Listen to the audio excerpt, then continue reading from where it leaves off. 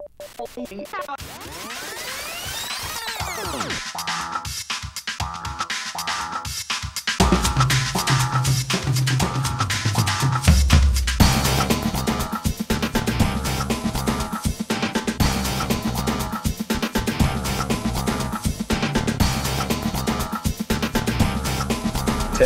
Start my tech studio.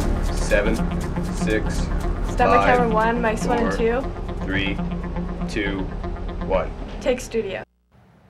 Good afternoon, MCHS. This is MCTV. I'm your host, Austin Kennedy. And I'm Tim Evans. We've got a packed show for you today, including a fascinating look into the excellent opportunities and extensive basketball coverage. But first, our top story. The Morinville JV Wolves have been having a phenomenal year in basketball with high confidence. Our JV girls are playing excellent, and we are currently second in the zone.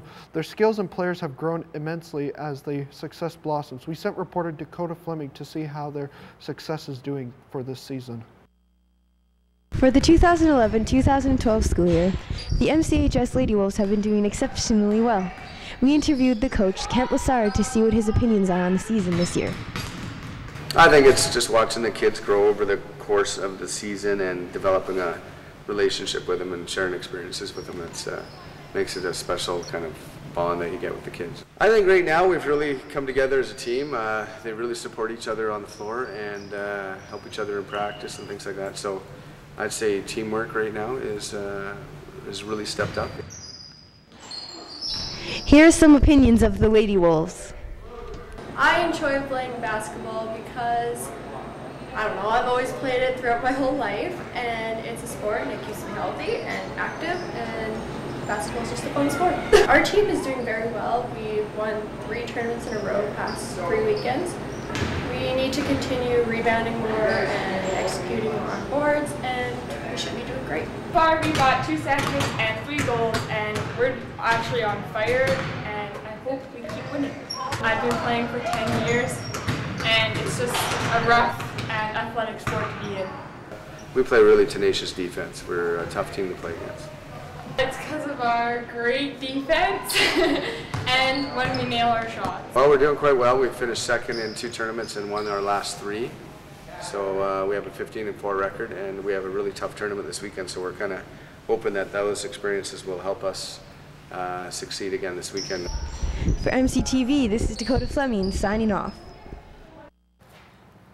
Yeah, that was a great piece, Dakota. Thank you. Yeah, great. They did great this year. Speaking of love, how about all that snow we got a couple weeks ago? The snowmobiliers were out in full force. Patience certainly pays off. Too true. It's definitely not like last year. To see if the grins on the snowmobiliers' faces will stay, let's check in with our meteorologist, Chandler Arkan, rather. Chandler? Thanks, guys. For our current weather, we have 1 in Whitehorse, -16 in Yellowknife, 9 in Vancouver, -3 in Regina, -7 in Winnipeg, 11 down in Toronto, 11 in Montreal, 13 in Halifax, and 5 in St. John's. And you have -29 in Iqaluit. For Alberta forecast, we got -4 in High Level, -3 in Fort McMurray, 4 with some rain in Grand Prairie, 7 in Edmonton with some sun and cloud, 4 in Red Deer, 8 in Jasper. We got 6 in Banff with sun and cloud. Calgary, it's sun and cloud also with 10, same with Medicine Hat with sun and cloud. And for our current forecast is 1 degree Celsius with winds southeast of 11 kilometers an hour. Relative humidity is 86%. Sunrise is at 7:04 a.m. Sun sets at 7:26 p.m. And for the weekly forecast, we got 5 degrees for Thursday, it's a low of 2. Friday, it's 8 degrees with a low of 0. Saturday, it's 2 with a low of -5. And Sunday, we got 3 with -5. Monday, 3 degrees also. Tuesday, 5 degrees. Wednesday, 6 degrees. Thanks, guys, and back to you. Thanks, Chandler. hosted its annual coffee house raising money for this year's upcoming mission trip to New Orleans. Numerous acts took part, but we sent reporter Jacob Roy to do this piece.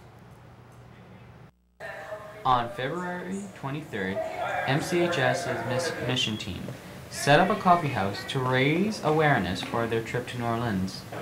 So I talked to Vanessa King on why they are going, and Doug Kramer, a chaperone, and Brennan Connery, a student, going on the mission trip, to explain how long it took to set up this event. We're going to New Orleans because it's been 6 years since that horrific Hurricane Katrina. And even though it's been 6 years, there's still a ton of work to be done. But because it's the United States, most people think that they're fine. And it's not true. There's a ton of work to be done. People are in need, and we can help them. So why not? Coffee house is set up at the Cultural Center. We have approximately 100 to 150 guests coming tonight. And it took, well, we were here at 3 o'clock. Well, everybody was about 4. We had the idea of a coffee house back in September, October, but I don't think we actually started working on the planning of it until January. So, but we've had so many other things going on to get this whole thing rolling. It's just been sort of one project at a time, and we take care of it as it happened, and now it's time for the coffee house. I also had the opportunity to talk to some of the performers on what they thought of the coffee house tonight. Oh, it's been absolutely incredible. There's been a really, really great turnout. Everyone has just done amazing with this, and everyone's put a lot of practice in, so I'm really, really happy with how it's going. Definitely. It was so fun learning when the Saints come marching in, because it originated from New Orleans, and it was fun learning about the culture, too. I think it's great. Like, a lot of people have potential to go far in what they're doing. We've got some great dancers, great musicians, and I enjoyed myself on stage with the jazz band, so I see the night going very well. The coffee house, like every year, was a hit, and the audience loved it. And what did the audience think of the performance tonight? I thought it was fantastic, like really well done.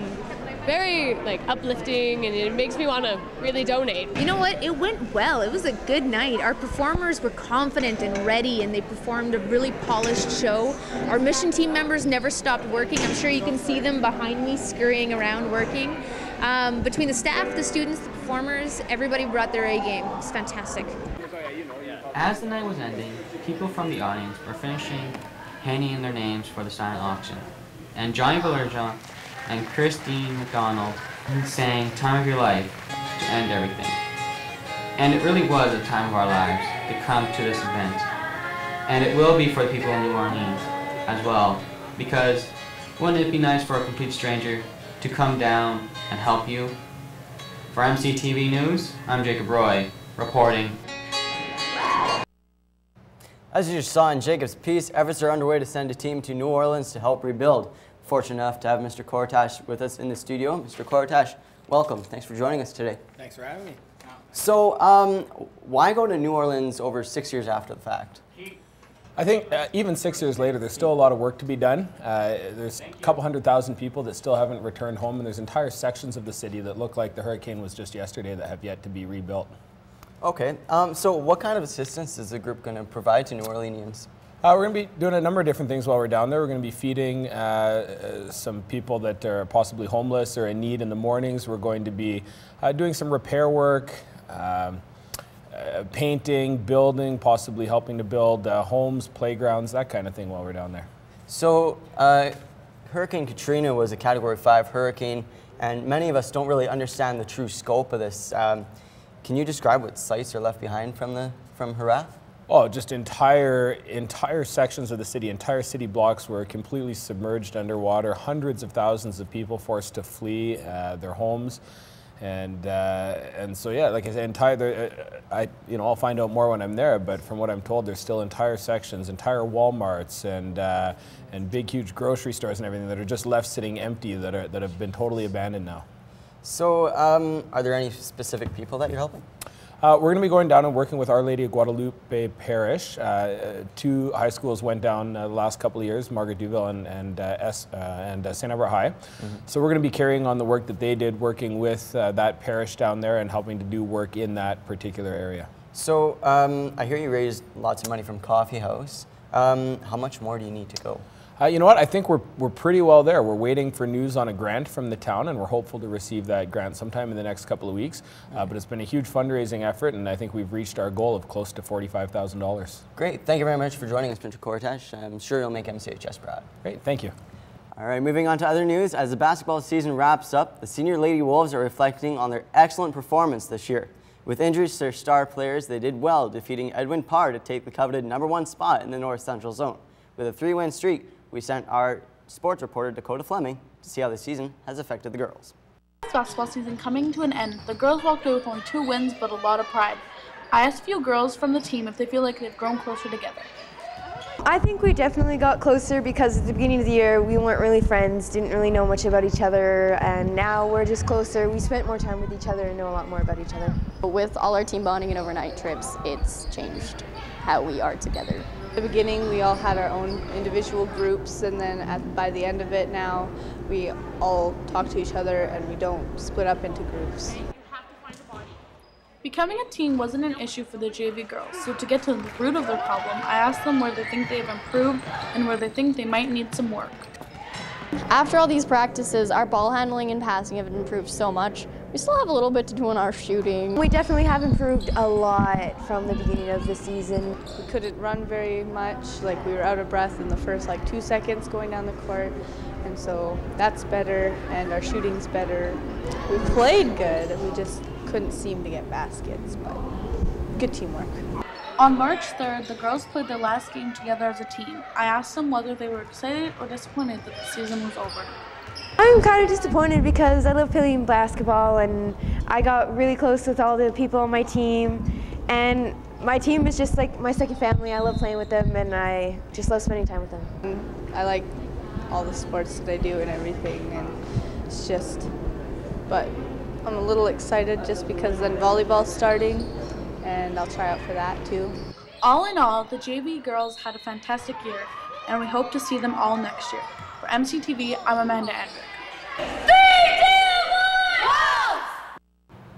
Well, that's our show for this week. Thanks for joining us. Be sure to join us again on March 15th for more local news, including a piece on the courageous volunteers in the Morinville Fire Hall.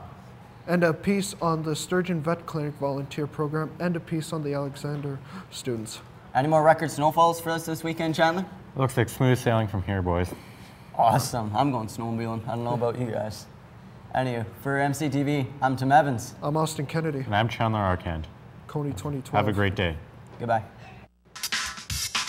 Did you just say Coney 2012?